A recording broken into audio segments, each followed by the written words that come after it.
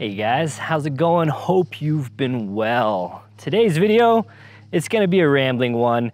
And in other news, can you see it? Oh, the light's crazy.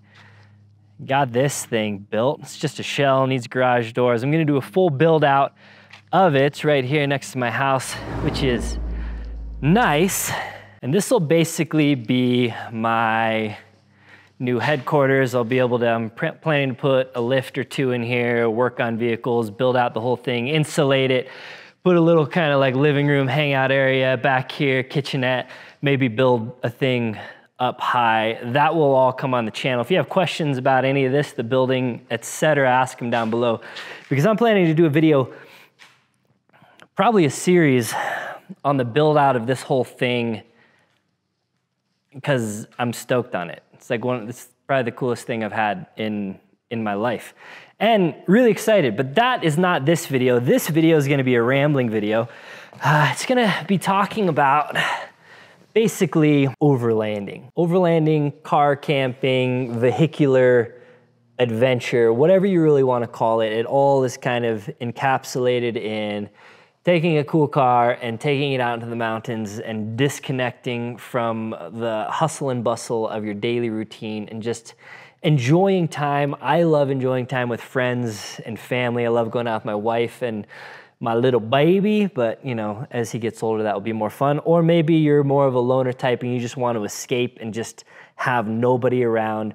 It is a great way to do that. Maybe you saw a crazy tricked out Tacoma at the gas station and you're like, that looks cool, I wanna do it. You saw some hippie living out of their van when you went out fly fishing and he's waking up and brewing a cup of coffee on the back of his van or truck or whatever. And you're like, that seems kind of interesting. I wanna get into that. So that's kind of what this video is going to be about. It's going to be part of not really a series, but several videos that I want to do. I kind of jotted down some topics that I want to spin through. One is just like, how do you get into overlanding? That's this video. And another will be like choosing a vehicle for overlanding or whatever. I have a few of them. If you are familiar with my channel, you know that. I'm actually in the process of kind of selling a couple and getting a couple. I'm not trying to grow my fleet. I have too many vehicles already, but I'm gonna do some different stuff. So some advice that I always give, I try to give it all the time in a lot of videos in my Weekenderlander series where I just go out and camp and hang out, is it doesn't matter what you drive, it doesn't matter what you have. Now, having said that, a lot of you will have this, you know, pretty crazy 80 series here. This is my main adventure vehicle here. This is a Toyota Tacoma. This is decked out 35-inch Toyo mud terrain tires, full armor, CBI racks, rooftop tent. It's a iCamper Skycam, full like rear swing out, everything. This truck is relatively decked out for adventure. It's less practical as a daily driver, but I love it. I love everything on that truck. But recently I took this truck out, which is, you know, also relatively built, but with nothing. I slept in the bed of it. I don't have it anymore. The Sequoia is sold. I'm sorry for those that wanted to buy it. A bunch of you reached out, but the LX 570, this bone stock LX 570, replaced it. And I took the Sequoia out before and just slept in the back of it to just kind of express you don't need all the fancy gizmos to go out and have a good time. So what I recommend, trying to find where I have lighting that isn't blinding you. What I recommend is take out whatever vehicle you have. If you have a bone stock Subaru Outback, perfect. 4Runner, even better. RAV4, that works great. A Jeep Wrangler, sweet. If you have, you know, like a Corvette, it's a little tougher, maybe. But I was out on a trail, not a hard trail at all. Mind you, not a hard trail at all. And I saw a Mustang out there. The Mustang had no business out there, but it made it a ways, and they were just out because they wanted to have a good time. And that is what I recommend. Not necessarily destroying your car unless you're, you know, whistling diesel or something, but you don't need a crazy tricked out vehicle to go out and experience nature. So I would say you probably have a sleeping bag, you maybe have a blow-up mattress, you maybe have a ground tent already, but you don't even need those things because, again, you can sleep in the bed of your truck. You could just bring the bedding from your bed at home and grab a Subway on the way out and go have fun. So that's what I always recommend as a first step, is you go and you do that and you just get out. The absolute best way to start building out your kit, especially if you have any budgetary restrictions, is take almost nothing. You go out and you see, was that fun? Do I like it? Can I get into this? If it was and you liked it and you could get into it, then you can start thinking about what would have made this trip better. Like, it was really dark. I couldn't see what I was doing. So next time I'm going to buy a headlamp and bring that out. Or I didn't really like using my home silverware, so I'm going to buy a spork.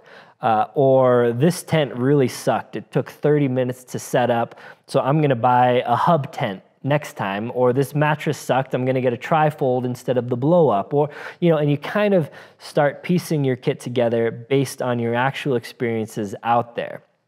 And I think people need to have realistic expectations. I am a super busy guy. I have, up until relatively recently, had a full-time job on top of basically 2 other full-time jobs.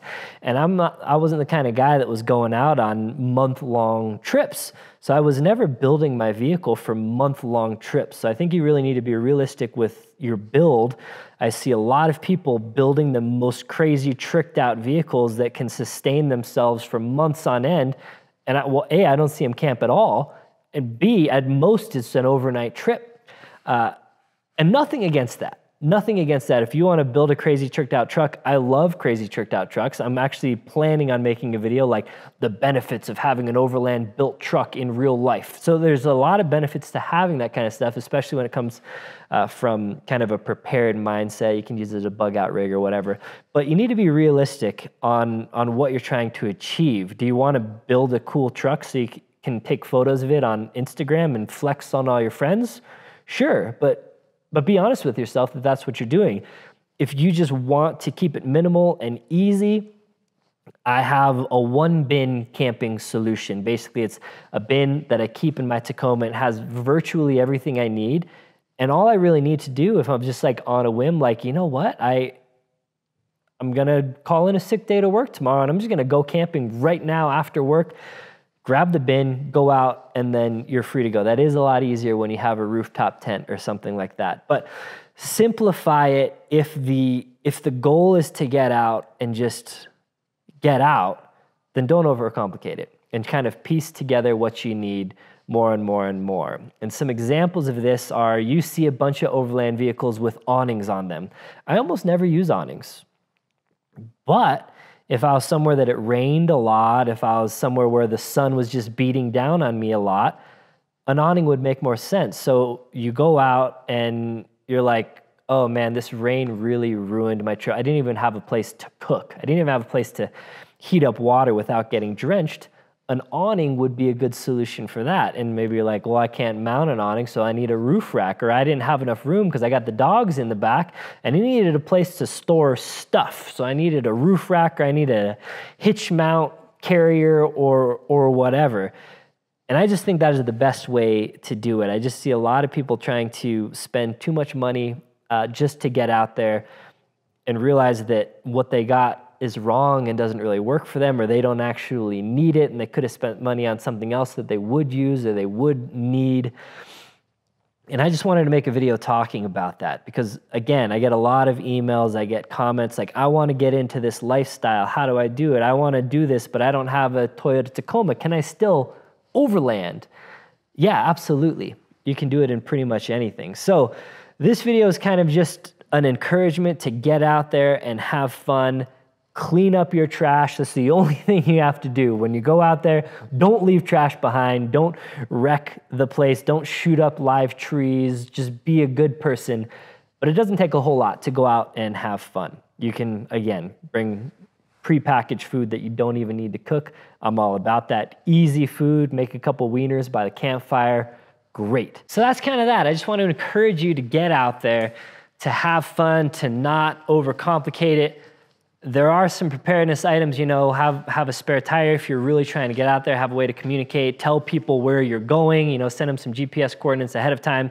And then a lot of people are like, I don't know where to go. I don't know where to go. Join a Facebook group, join an off-roading club. So you have a friend that has a rooftop tent, ask him to take you out with him so you can go out and you can kind of see what he uses and you can get firsthand experience. Watch my videos of camping, Weekenderlander videos. I try to always throw in tips. I try to always give advice in those videos. I try to make them, you know, relatively entertaining, but usually educational as well. There's a lot of other great people, but a lot of people on YouTube you'll see, and this is not a knock on them at all, they're going on trips for a month, or they live out of their vehicle, or they're sponsored to say that you need this thing, or this whatever is a game changer.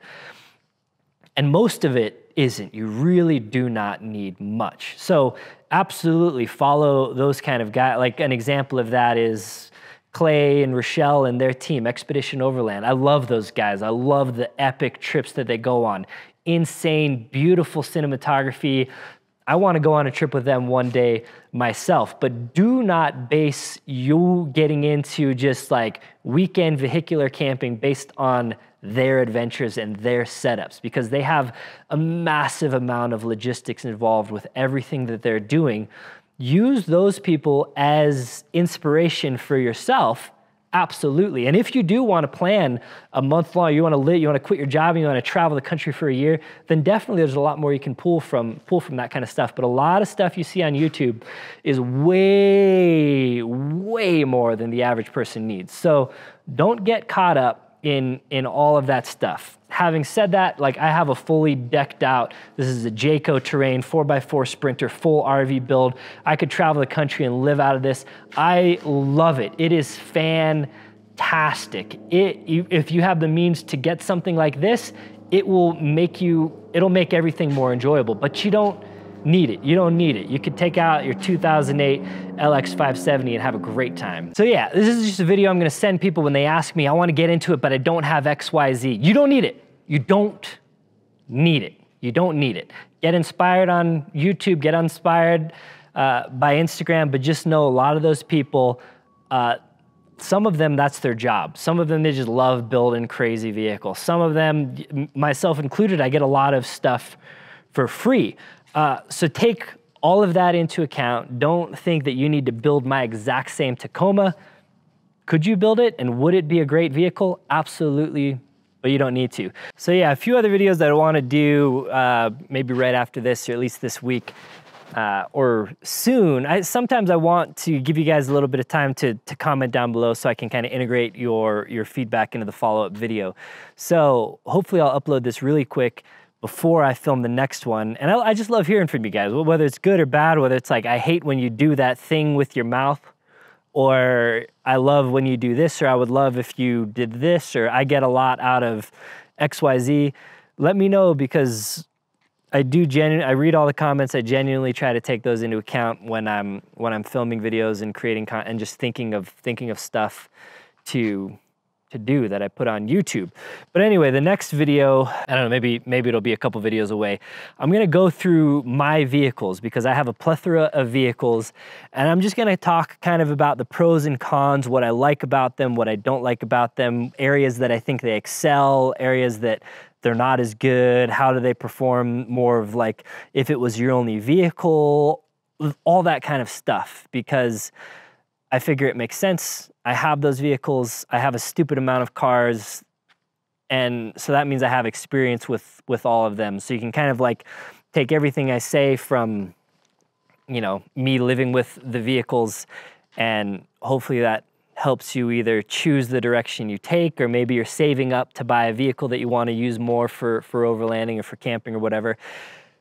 And my input can hopefully help that. But if you got questions about the building, if you got questions about vehicles, if you got any questions at all, let me know down below and I'll do my best to help you out, because the whole reason I even started putting videos on YouTube was to help people with information. So give me questions, give me comments.